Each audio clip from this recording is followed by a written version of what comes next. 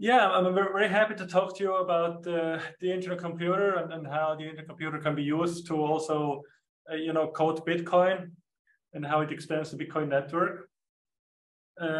Right. So the agenda here is like, first I would want to tell you more about the internet computer, what the internet computer is, why it's different from many other blockchain networks.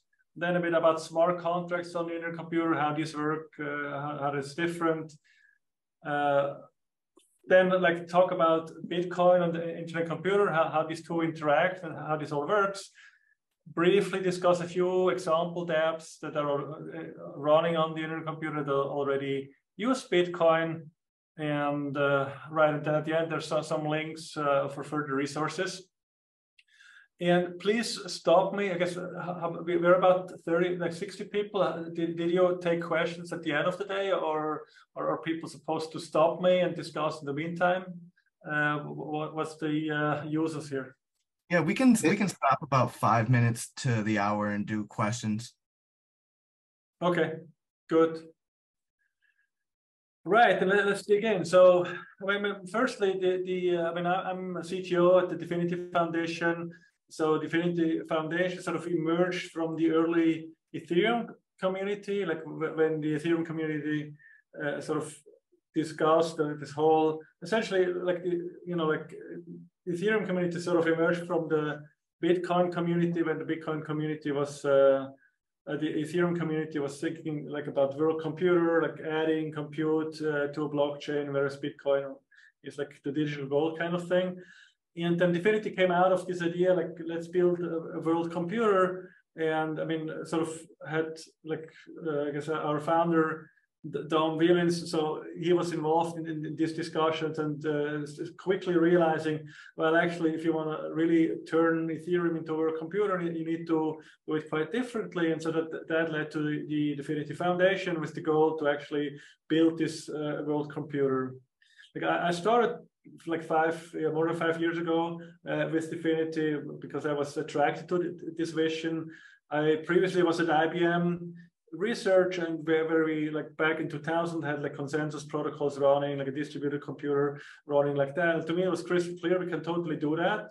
And so I was very happy to join that. Then all of my friends joined as well, which was really great. So we're probably having the largest team of cryptographer overall, not only in the crypto industry, but I guess overall in the world, working together on this. We also have top engineers and so on and so forth. Engineers from Google, IBM, Facebook, Apple. So it's a really cool team. I guess not so many people know about it, but it's a top-notch team. And that team then came together and started to build the internet computer, this world computer, and launched it back in 2 years ago, 2011, May 10. And the network has been up and running ever since. There was not a single time when the token network, the domain network was down.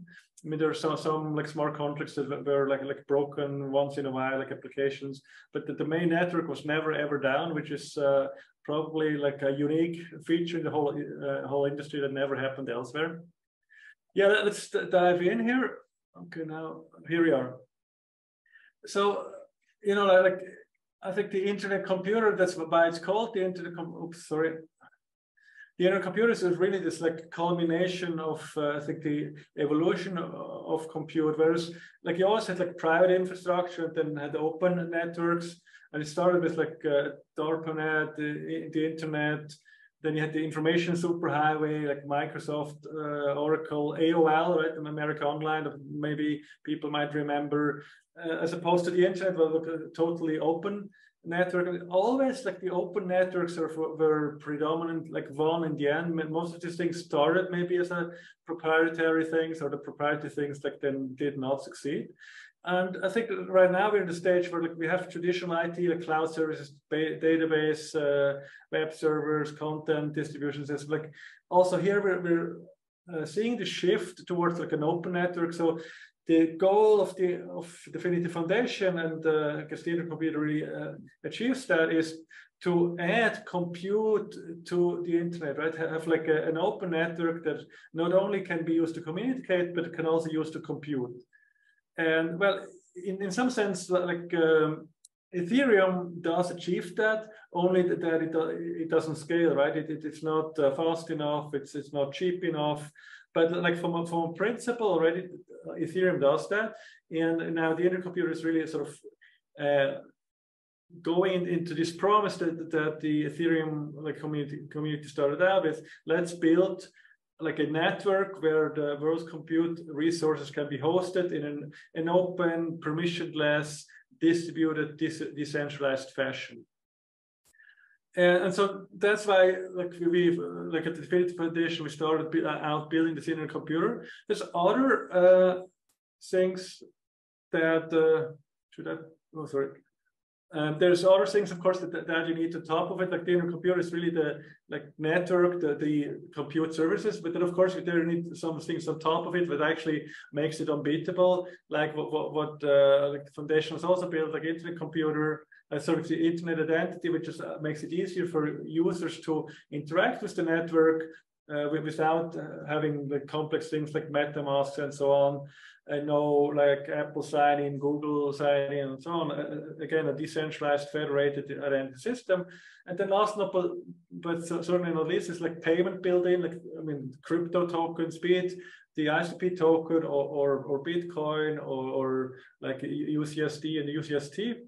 So it's really like if you want to have like an open compute platform, you need to have all of these things. You need to have a compute platform, but also like identity and payment figured out. It's like if you want like Apple, like the Apple App Store kind of model where you have a platform where you can run your, like launch your applications, and then also like all the hassles of like dealing with user, like I guess in Apple's case, user password and all of that and payment. That's already there as an infrastructure. Then actually you can really build on like different open internet services, like smart contracts that can talk to each other, like an open borderless world. You can of course also do enterprise applications, like more traditional things. At the end of the day, it's just like a compute layer that has sort of all these user problems. It's easy for users to go there, so these user problems solved. So that's like the high-level vision here, like what is needed. Now I want to talk a bit at very high level again what about the intercomputer network. So the intercomputer is created by the intercomputer protocol. It's like, yeah, I guess the most advanced cryptographic or network protocol ever designed and certainly ever implemented. So let's talk a bit about that. So the ICP protocol, the intercomputer protocol, is run on independent nodes. So these independent nodes are provided, run, owned, operated by independent node machines in different data centers worldwide.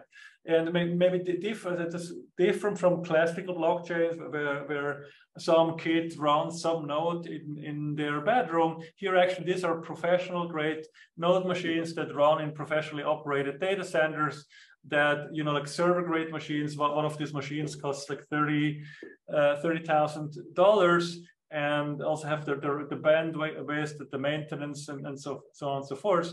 I mean, that's the only way. If you want to have like a performant compute platform, you need to build it on top of like performant machines.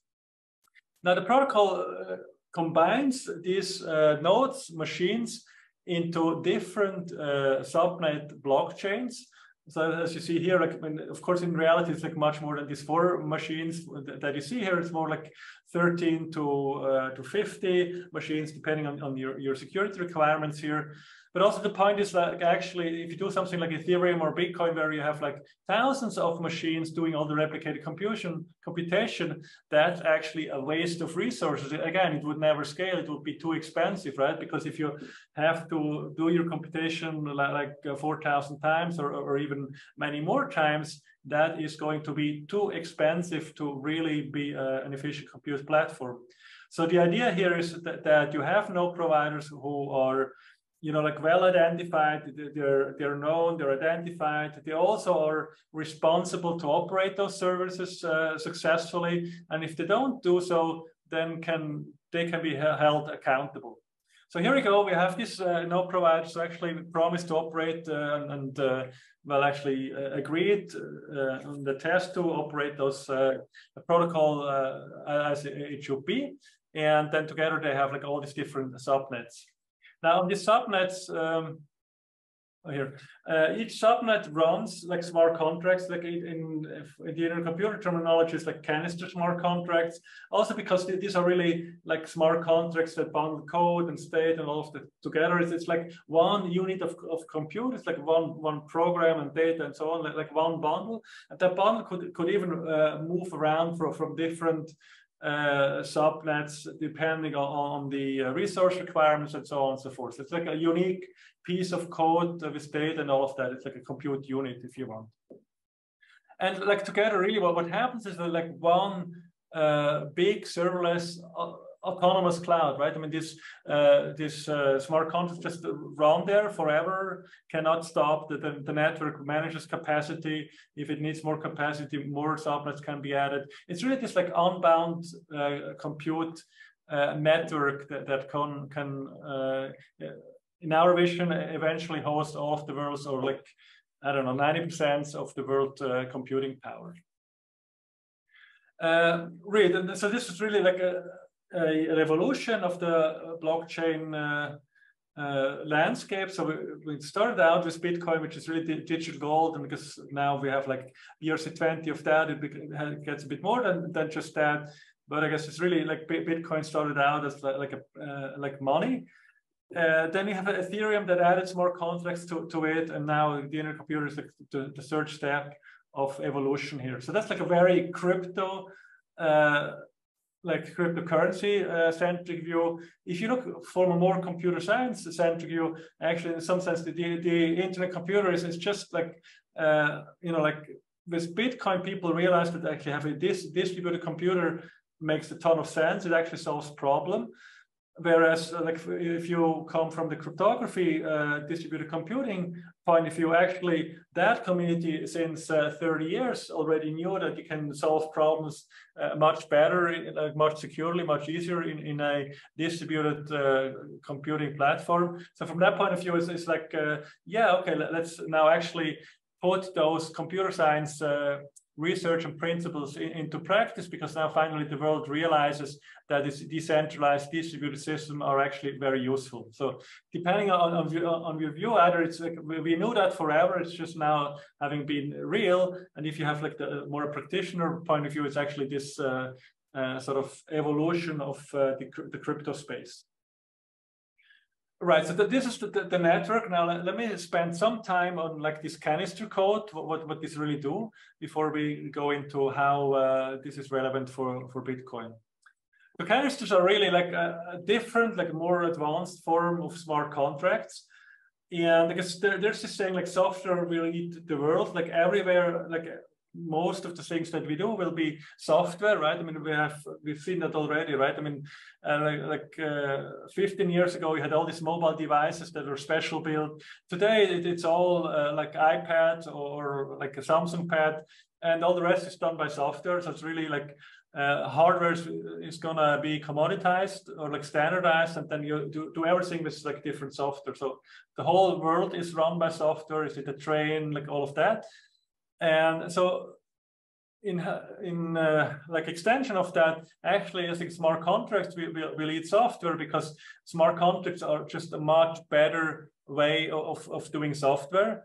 And in particular, I think these canister smart contracts are, I think, even the best form of smart contracts, because if there's really this unit that can be moved around, things are bundled up, they can be composed with each other to build bigger things. They can be open services that other people can use. You could do like you know, like something like WhatsApp could be an autonomous service run on the internet, it's used by its users. So that's where the like Web3 things comes in as well. So I think that's totally where the world will be going, and we'll, you know, like 10 years from now, that's how the world will look. Why smart contracts? I mean, smart contracts are like just tamper-proof. The run there can be like inspected, but they don't need any like firewall or security team in order to protect them. If you run like deploy code like on Amazon on a typical machine, you have to all of this, right? You have to have like an ops team, you have to have a firewall team to protect that. But smart contracts, because they are running on a blockchain, they're sort of by default built on top of like a secure protocol, right? They're not hardware, they're not an operating system. It's like a cryptographic protocol that makes them secure. That also makes them unstoppable, right? Like the internet itself, like the internet still works because it's so replicated and distributed. If some servers fail or if some, some power plant gets blown up, I mean, let's not have that happen, but, it would not be a problem. Smart contracts can also be autonomous, right? I mean, they can be just not being controlled, owned by anybody, but just be like an open service that runs and everybody can use them. You see that already on Ethereum. There's a lot of these smart contracts that just people use and that are not controlled by anybody. Another nice thing of smart contracts is their tokenization. They can actually hold, process, and transmit like value, just like data. And that actually is also very, very powerful. If now software can pay for things, can be paid for things, just opens so many more applications. Composability is important, right? So if you have smart contracts, you have actually like same very much in the internet where you have this like mesh services where the different services are composed together. Same thing, but here actually these are different smart contracts that you don't have to fear that somebody changes their APIs like Facebook did with like Farmville back in the days where they killed like a 2 billion company by just changing some API. So with smart contracts, that doesn't happen because they're just there, everybody can use them, and so on and so forth. And then borderless, of course, this is like a worldwide network. You don't have to worry with any like access or geography and so on and so forth.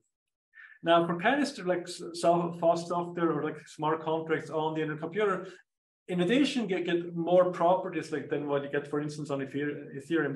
They're fast. Like there's really a web suite. You can later on maybe try some of these smart contracts. We have like a chat platform running, like a WhatsApp form running on the internet computer that people build, where you can actually send Bitcoin to each other within seconds. It's also very efficient because at the end of the day, the replication that you do in the blockchain for security, you already have like much more replication into today's cloud platform. Cloud provider by itself already has like replication for backups, but then you have replication in the ISP and so on and so forth. And if you have a blockchain protocol that sort of embraces replication, you end up actually being more efficient than today's infrastructure. Also, like smart contracts on the internet computer, you can just scale way easier because they're like this bundle of software, and if you need to have more of them, you just they can replicate themselves, they can add more. It's all automatic, and the protocol just takes care of all of that. Whereas in traditional systems, you always have to worry about scaling.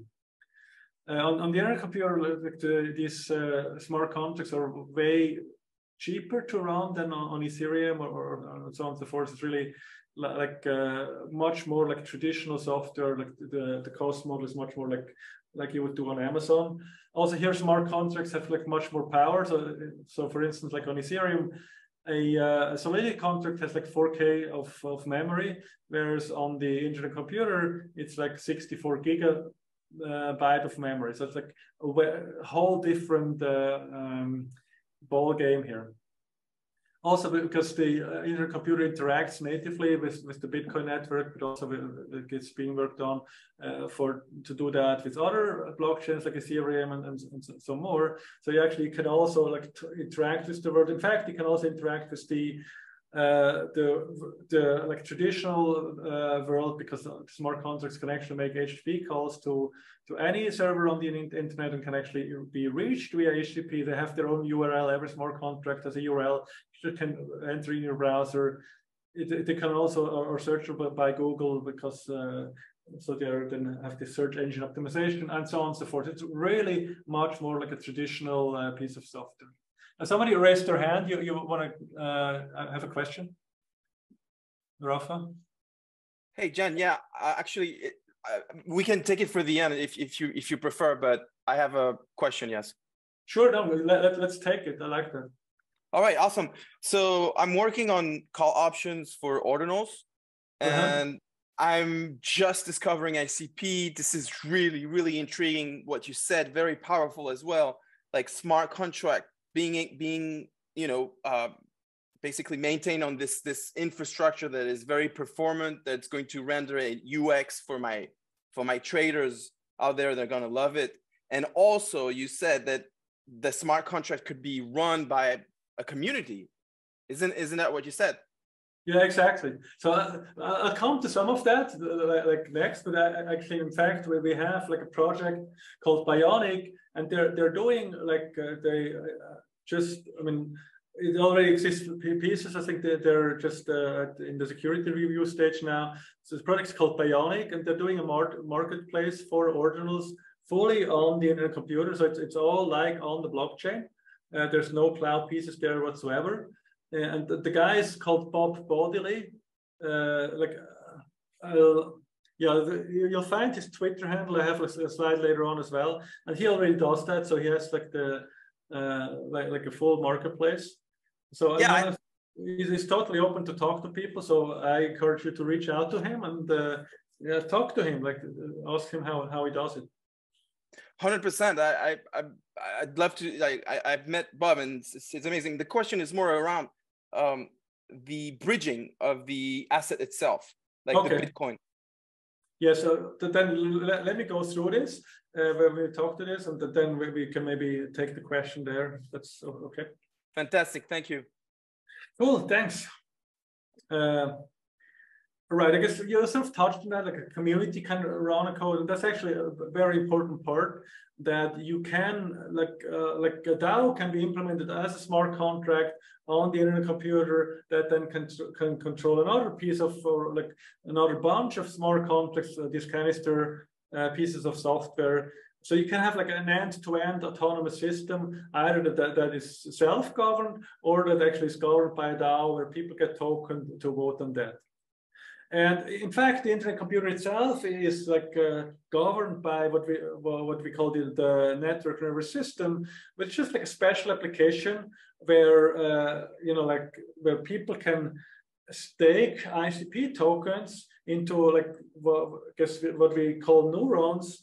Like it's sort of this network computer brain, right? And then in the brain you have neurons, but like everybody who stakes ICP has these neurons, and these neurons, they can vote on proposals. So it's like an open and permissionless governance systems. And the proposals that are submitted here is, shall we add like a new machine? Shall we upgrade the protocol? Shall we form a new subnet? Shall we whatever, right? Install a new canister code, and so these proposals are submitted by neuron holders, by ICP holders, and then there's like the nns.ic0.app is actually the URL of this governance system, and so people can then see the proposals there, and then can decide, yes, I want to adopt that, or no, I do not want to adopt that. So it's really like an on-chain governance system that steers the whole internet computer. And in fact, since like the first year that the protocol is running, the protocol itself has upgraded itself. I guess it's now 146 times, because it happened just I guess yesterday that the protocol upgraded itself. And if you think about it, like the Ethereum took it a couple of years to fork like upgrade the protocol, whereas on the internet computer this happens like about 2 to 3 times per week that the protocol upgrades itself. So a new version of the code gets proposed, then it gets accepted, and then all the nodes like automatically get that new version of the software, stop their operations. When they reach agreement, okay, after block, whatever, 2340, they upgrade to the new version, and then the block 3141 will actually be produced with the new version of the protocol. So it's actually a very like liquid democracy system that is implemented already. And so if in some sense it's like, you know, like it gives full control of a community. It's not only like open source, but you have GitHub, the code manager there, but actually it sort of gives this to the whole application there itself. So like here depicted, this is like a chat platform where that is controlled by a DAO. So the users of the chat platform, they can have whole tokens, and if they think they should upgrade their application, they can vote on that, or they can reject it. So it's like a fully autonomous DAO controlled technology. And yeah, so in order to actually, everyone can also submit like a proposal here. So if you have like a candidate that now wants to become a DAO, it can submit a proposal to the overall governance system that, hey, create a DAO for me, and then the governance system will say, okay, good, we'll create a token that will then control the DAO for this application, and sort of it takes like or creates a whole DAO for that piece of software that then runs autonomously. And so this so far has happened like 4 times. So there's so far 4 of those DAOs in existence, but then 2 are in the phase of being created. So there's 2 open proposals for creating new DAOs just as we speak. So this is like a DAO factory, if you want. And again, that's very, very cool, because you can really now have like community-owned pieces of software that the community governs and can participate in doing. And not only allows the people to participate, it also, you know, like you can then, since you have a token, you can say, well, actually, if now somebody wants to help developing here, like for this piece of code, we offer whatever 1,000 tokens, and like in some sense, you can employ everybody via tokens all over the world. You also can do like fundraising, right? Because you do like a swap for these tokens against the endowment of the DAO. So you can also raise money wherever you are. If you're somewhere in an obscure part of the world, you can raise money from all over the world. So you don't have to be, you know, like in Silicon Valley anymore, and you don't have to have connections to all these these VCs, right? You can do it from all over the world. Actually, that happened. So a few of those projects raised several millions with their DAOs, and they have like now DAO that has a treasury that they can fund their operations. So it's really like pure Web3, right? So it's like a complete alternative stack to the traditional IT stack, where you can really have Web3. And if you think about it, you could not do like a true Web3 applications if it has some part of Amazon, because some part, that's probably the next slide, not quite yet, but if you would run something on Amazon, somebody has to pay the bill to Amazon. It can never ever be decentralized, because whoever pays that bill is for the Amazon services is like a single point of failure that can fail and then can shut the whole thing down. If it runs on a network, this cannot happen. And so it's actually important here that now users can connect to smart contracts on the internet computer just with their browser, with their mobile phones, and interact with it over HTTP. And actually both ways work. Smart contracts can also like reach out to like services on the internet. And the one trick here is also like users don't have to own any tokens, right? Like if you want to run interact with a smart contract on Ethereum, you have to download MetaMask, you then have to buy some ETH token, otherwise nothing works. And the internet computer is this reverse gas model, where actually the application pay for the computational costs. So as a user, you just enter that URL and you talk with the application already.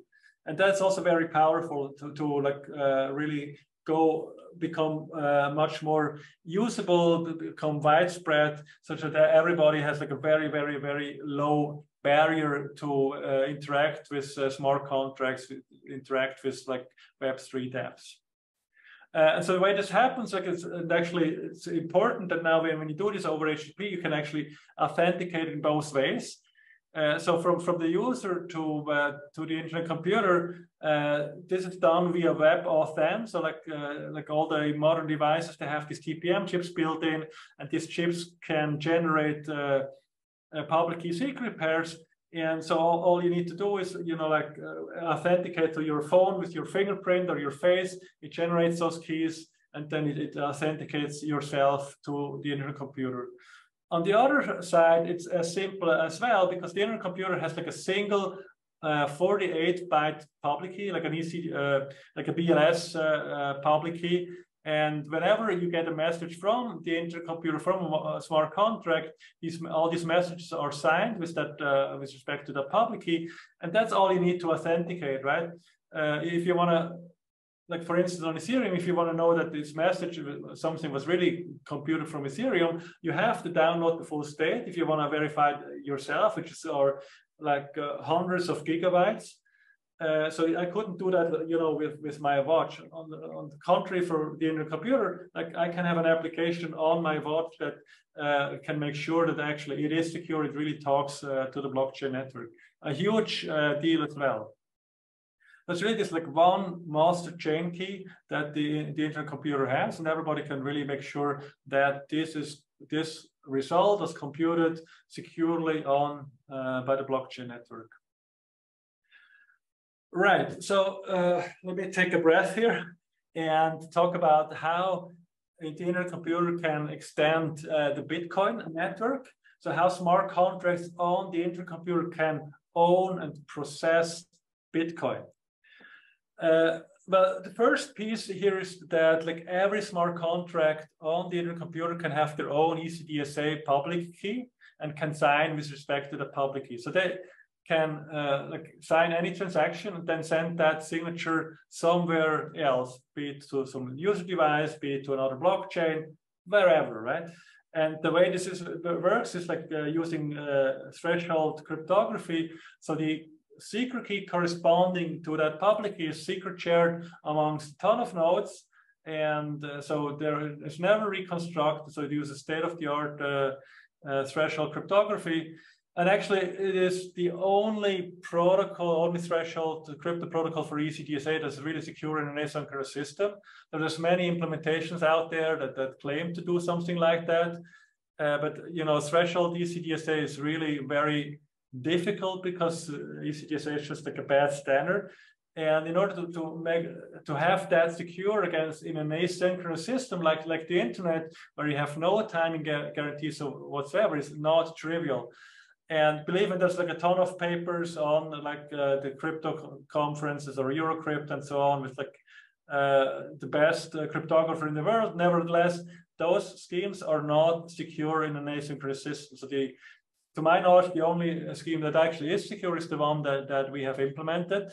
And as I said, right, we have like top-notch cryptographers working at DFINITY, and so we have put those heads together to really solve the problem, to have a secure threshold signature scheme for ECDSA that works in production. So that's done. That's like one of the ingredients. And of course, because Bitcoin has ECDSA public keys, actually now you can have like a Bitcoin address. A smart contract can have a Bitcoin address and can sign Bitcoin transaction.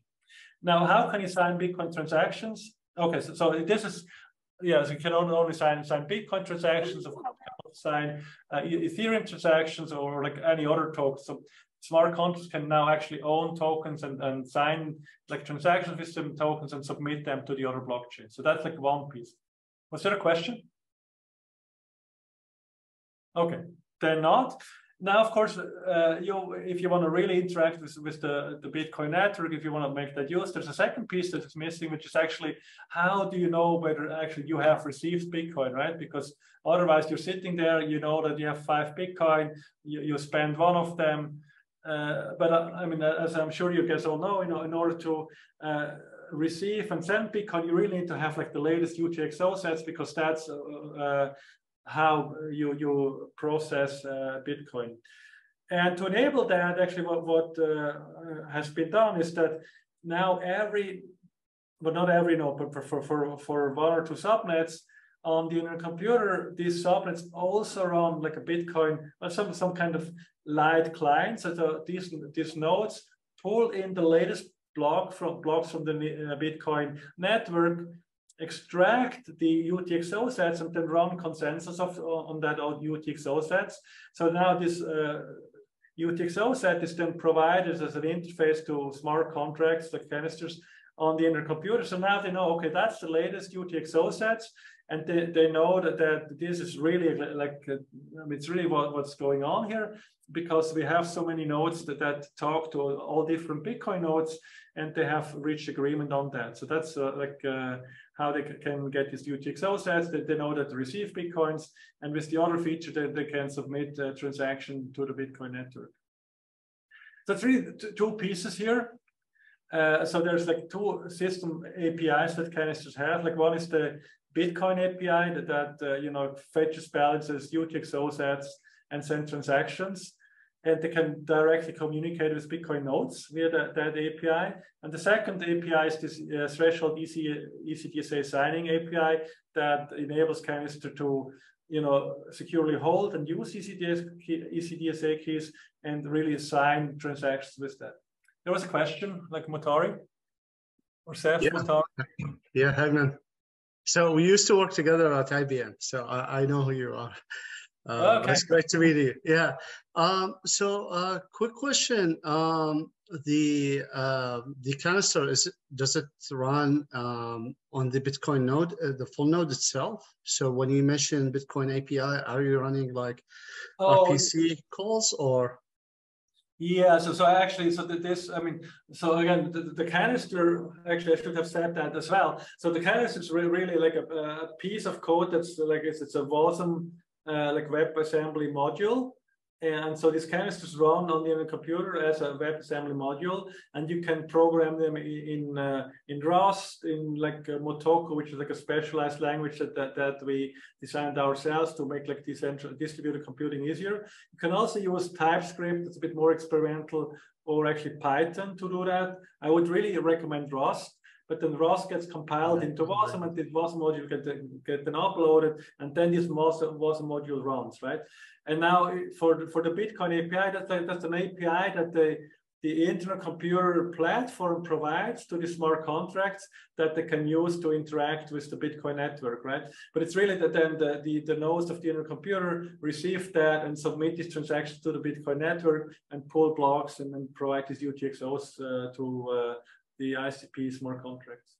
So the creation of this smart contract on your network, so is that network also use BFT on the, because I've been following your project since a long time. I know that you run those nodes in the Bitcoin network, but the consensus algorithm, so is it like, are you running full nodes or is it different, just subnets? I mean, yes, so I mean, the internet computer subnet runs not a full node. It sort of runs like a light node, if you want. Sure. So like actually, we ended up implementing pretty much a full node at the end of the day. So I mean, it pulls blocks, it verifies them, it then like submits things into a memory pool, but it does not do any mining whatsoever, right? Because that would be too much work. So sure. It's essentially running a full node minus mining, right? So that's what it does. Yeah. All right, thank you. Jay? Hi. I have a specific question about the keys.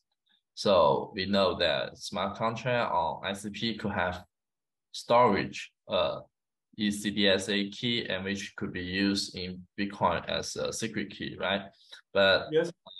Is that possible that the physical owners of the server of ICP could actually find out the piece of keys and try to recover the piece for themselves? Yeah, it's a very good question. So it's like threshold cryptography, secret sharing, right? So that means the secret key is shared amongst like 40 servers in 40 secure data centers, right? You would have to break into like something like whatever 15 of these servers to extract the keys, right? But so first of all, the node providers actually do not have access to the software itself, right? They don't have like SSH access and so on and so forth. So it's really, I mean, they put up the nodes, they install the software, but that software, it's like a hypervisor, but they don't actually have access to that anymore. It's like, you know, like you enter CD-ROM and that's all you can do. Then you, or like it's a memory stick these days, and it boosts the software, but they don't actually have access to those nodes, right? There's no like SSH access and so on and so forth. Mm-hmm. But of course, right? I mean, in theory, you could go into these data centers, but that's also why, you know, these guys actually have to like sign statements that they're actually not doing any bad shit. And also these data centers are known, they're professionally run data centers. So it is not easy at all to like get to like one of the key shares, right? And if you really want to have the full keys, you would have to have many of those key shares, right? And then also the key gets like reshared like every few minutes. So if you would want to get the share, you actually have to get all these shares within that time period as well. It's like it's very hard to do that. So yes, so that's to say it's possible from theory, but actually impractical. Yeah, exactly. It's of course theoretically it's totally possible, but I don't think it's a practical like attack at all. Yeah, it's like I think it's actually harder than you know, like on Bitcoin 51% kind of attack where the miners collude. Like here, you know, like of course again in theory people could collude, but first of all they signed these statements, so they would end up in jail. Second, if somebody then would try to do it otherwise, and these are our secured data centers with security cameras and so on and so forth. So first thing, we got law protect us, and second, the technology requirement is super high. Yes. Great, good to know that. That comforts me. Seth, you had another question? Yeah. Since you guys brought up this point, and I'm gonna keep it short. So for the key distribution and the signing, so are you, because I'm working on the same similar thing, different use case, like Feldman dynamic distribution or MPC. And the other question is, I'm considering of using, I'm testing with secure computing using enclaves. To protect. It uses like a version of this Feldman things, but it's actually much more complex, right? Because also here, like you're, I mean, yeah, I guess the real answer gets very long, and so I mean, you should, you know, like Victor Schupp and others have written papers how this really works, you know, because for threshold ECDSA, because ECDS has this inversion in the exponent, that's actually some non-trivial multi-party computation that you need to do. And then also because you do this like something that people call pre-signatures. And then also because the membership could change, right? You reshare the keys. You have to be very careful when you reshare, when you change the memberships, because if you do that in the wrong nodes. Yeah, but because then actually it would not secure. Just like so, like a lot of the papers that you see elsewhere, they ignore all those issues. And those issues would make actually this protocol insecure if you run them in practice, right? So it's like if shit hits the fan, there's a ton of stuff that you have to worry about, and because and really I think that's one of our advantages we have, like over many other projects that we have, the best cryptographers in the world to actually solve these things. Would it be possible to connect the lighter war after this? That would be great. Say it again. Connect what? I said, would it be? It would be great if we can connect later to basically. Oh, totally. Just send me email. Sure. Yeah, of course. Thanks so much. Rafa? Yeah. Jen, I had a quick question about the project that have a DAO. Like you mentioned Bionic. If you could give me like you mentioned 3 DAO proposal. I'd love to have the names, and also like, are you selling any of those beautiful artifacts that you have in your gallery? Right. So these are actually like some of them are from Bionic. They did also a marketplace where you can buy NFTs via ICP. So like some of them are from like Bionic. They did like how is it called? Whatever. Bob Bodley did another like NFT platform as well. And so that's where I got some from there. There's like some other NFT platforms from ICP. So, but I'm not selling them right now. And yeah, I guess. Can you send me an email as well that I'll provide you that information by email? It might be easier. Fantastic, thank you. I guess what's that? ICP Bonnie or knows? Hi, Jane. Hi. Nice meeting you after a long time. It's very exciting.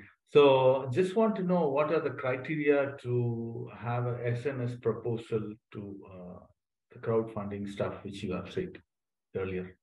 Well, I mean, I guess, it's a decentralized network, right? And I'm not the one to set up the criteria. I can say a bit the criteria what the foundation takes, to accept the proposal or not. But I mean, some of the proposals right now, we have like a meme coin, like a ghost coin that runs on SNS. And I guess there the foundation abstained because, okay, if the community wants to have it, they shall have it.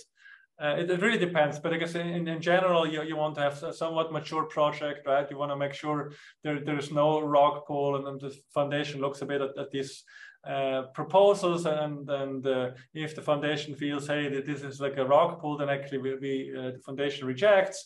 If the foundation thinks, well, it's something the community might want to have, maybe it abstains. If the foundation thinks, well, that's actually, it wants to participate as well, then maybe it accepts. And there's like a forum on the forum, DFINITY forums, where like some of that is explained. Great. Have you heard of ICP Bunny? I'm from ICP Bunny. Cool. Let me continue. I guess we're running a bit out here. So there's another thing actually that of course now you can, with that, as we said, like we can have like smart contracts that own Bitcoin. And so what was implemented also is like now we have actually like a smart contract that owns Bitcoin, but now that has like makes a Bitcoin twin like on ICP. So that smart contract now implements a ledger, and with that ledger, if you send Bitcoin to it, and with like a principal that should then own the Bitcoin, actually the principal that gets the Bitcoin twin on ICP. So that Bitcoin twin is called CKBTC or chain key Bitcoin. And now actually with that, you can actually transact Bitcoin also fast on top of ICP, right? So if you would now build a smart contract on ICP that transacts Bitcoin, yes, you can do that. But of course, Bitcoin always takes a lot of time to settle for transactions. And so it's actually maybe much better if you have this Bitcoin twin on ICP that then actually settles very quickly with like 1 second finality. And like one of the typical demos I always do is like there's like this open chat application where people can send this CKBTC to each other, just get people to log in there, send me a message, and I send them some Bitcoin back. And they're always very surprised how fast they have received their Bitcoin. Of course, it's this Bitcoin twin, but also you can then, have this Bitcoin canister also then send the Bitcoin twin back to the Bitcoin network, where then it becomes real Bitcoin. So it's like, I mean, some people would think that's like a wrapped Bitcoin, but actually it's not a wrapped Bitcoin or a bridged Bitcoin, because there's no multi-sig or something that controls Bitcoin and then somehow control like another ledger. It's really the smart contract that owns Bitcoin and then has this Bitcoin representation that it maintains, and then can send it back. And it actually has like an HTTP interface, a URL where people can check how many Bitcoins are currently in that ledger, how many, like what transactions happen, and so on and so forth. It's like a fully transparent, bridgeless way of having Bitcoin of another network. And yeah, I guess here's the normally here's like WBTC, which is like bridged Bitcoin on Ethereum. And what happens here is that, so you have like this group of people, the custodians who hold the Bitcoin, and they together own the Bitcoin. They sort of interact with some merchants that then like mint WBTC on Ethereum. But of course, now you have this trusted bridge in the middle that controls the Bitcoin, that sort of mints and burns WBTC on Ethereum. So that's like a very bad solution, because now you have this bridge you have to trust, right? Whereas like what I was just talking about here is actually there's no bridge, there's no trusted third party, but it's really like directly integrated with Bitcoin. Right, so here's some example use cases that they already exist. Like there's SocialFi, DeFi, Ordinal, there's some enterprise things, and really the action about coding Bitcoin has already started. And so I mentioned that, you know, like here's OpenChat, oc.app, that's actually the URL that thing has. So that's like a messaging service like WhatsApp that fully runs on the internet computer. You know, and every chat account actually has like a wallet built in.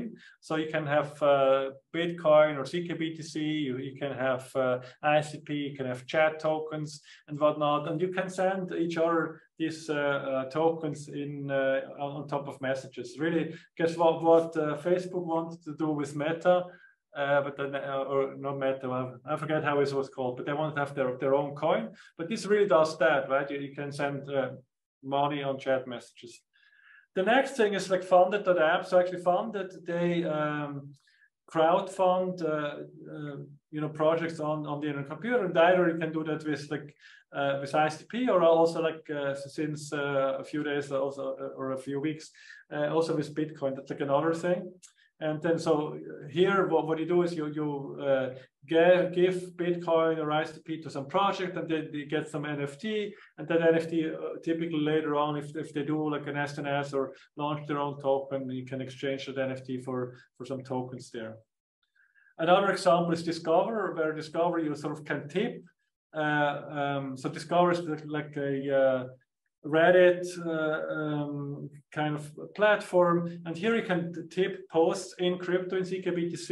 And of course, in normal Bitcoin that would not be possible, because like transacting Bitcoin is so expensive that you would not want to use that for tipping. But here on Discover, since CKBTC transactions only cost like a fraction of cents, actually now you can tip people in Bitcoin or in CKBTC, and if they have collected enough CKBTC, then they can you know, like send it out to the Bitcoin network and redeem their profits.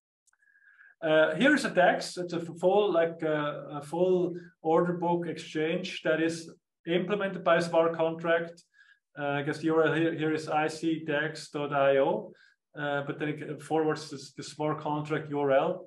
You see on the top of the browser. So this is like a full blown exchange. You can also see you can exchange CKBTC against ICP and some other pairs. So that already exists. It's very cool. Finterest is like a lending platform where you also can do lending for Bitcoin. Bionic, so here that's the bionic.io, so that's the Ordinals marketplace that's just about to launch. It actually you can buy Ordinals in with Bitcoin. And again, this is gonna be like an autonomous, community-owned platform where you can trade Ordinals at some point, fully on the internet computer. So there's no cloud parts whatsoever in this solution. CK Liquidity, that's actually, we had like a hackathon earlier this year. There's a few projects. These were really more like proof of concept hackathon. So this is like DeFi Ordinal and Borrow with CKBTC, lending protocol for Ordinals. There was B3 Wallet. It's like a multi-chain, multi-owner wallet where we can also own Bitcoin and do stuff with that. There's a Bitcoin-backed stablecoin. Again, that's a proof of concept, but because I know some other people are already working on Bitcoin-backed stablecoins on ICP. Oops, crossed one. So there, sorry. Yeah, there was also the C-Bank, like a back office where you can manage crypto payrolls. It's another hackathon project. Just to give you some ideas, you can also just go to intercomputer.org, that URL, because it has like an ecosystem, it has like a ton of other applications that are built on the intercomputer. Some of them do Bitcoin, some of them don't. And really, I mean, the nice thing about all of these applications is that these are cool services, that they're all being done by tiny tech teams. Like OpenChat is a group of 3 people. We have Hotternaut, like a TikTok clone. Again, like a group of like 4 people that build the whole applications. And that's because of the power of blockchain, right? You don't have to have a large team. You don't have to deal with all the security. Like a small team can actually do great things quite quickly because it sort of can build on top of like a secure blockchain network that just has like many of those things top out of the box. Because I have some minutes left, I alluded to this actually, like smart contracts can also talk to Web 2. Rafa, you have a question. Yes, sorry, Jen. Again, I don't want to interrupt you, but the question is, by all means. Yeah, as you may have noticed, I'm not your technical guy, so I just want like how can I answer my mother or someone who's really not technical at all about the security, like the security, what is it falling onto, like what's the weakest link? Like I know there's been a discussion about it. That's the first point. And in terms of the second point, like in terms of user traction, do you have like metrics, charts, or a place I can look up? Yeah, so I mean, for user tractions, you can look at the ecosystem page on intercomputer.org that sort of mentions. It's always a little outdated. It mentions the user that some of these apps have. I think so the Discover, the Reddit clone, they have like 200,000 users. Hotternaut just started, like this TikTok clone. They started like late last year, and without any marketing whatsoever, they have like 50,000 users. OpenChat is somewhere like 120,000 users. And these numbers sound small still, but actually, they're constantly growing, right? I mean, they're sort of launched early, and then they have users, and then they improve the platform to have more users. So it's like an organic growth, both on the user side, but also on the platform side, how they extend their platform to handle more users, right? I mean, there's some. There's still, I mean, yes, a lot of scaling is automatic, but of course, at the end of the day, you also need to. At the end of the day, you also, you need to, extend your smart contract to be able to deal with more users, right? So the OpenChat has like a canister per user, and then of course at some point you want to look up users, and then you need to cycle through all those canisters, and then you need to improve all of that. So it's like growing.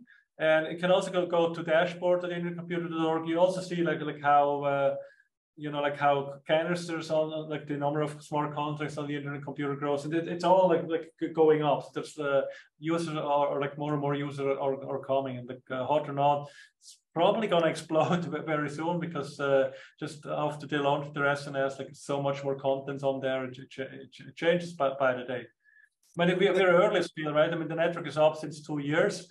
And of course, the first few months you're there, just keep it alive and running, and then applications start building, and then when they have to have a certain stage until the building, they can users and so on. So it's like very early if you compare to like Bitcoin or Ethereum, obviously. But we see like a great inflow of users, and also sort of people making use of these features, right? Like what I'm talking about here, Web 2 and Web 3 integrations, all of this, that's pretty unique on the internet computer.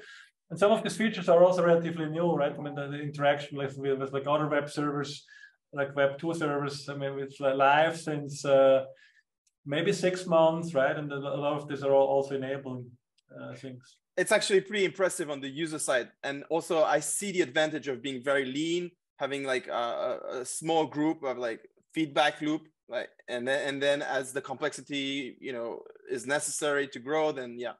But and then on the security, is there like a simple mental model that I can share with someone who's not technical for them to understand how secure this is? Yeah, so I think the security here is like the governance network runs on like a 50-node network that are run in secure data centers, and you would have to break into to stop the network to more than 1/3 of them.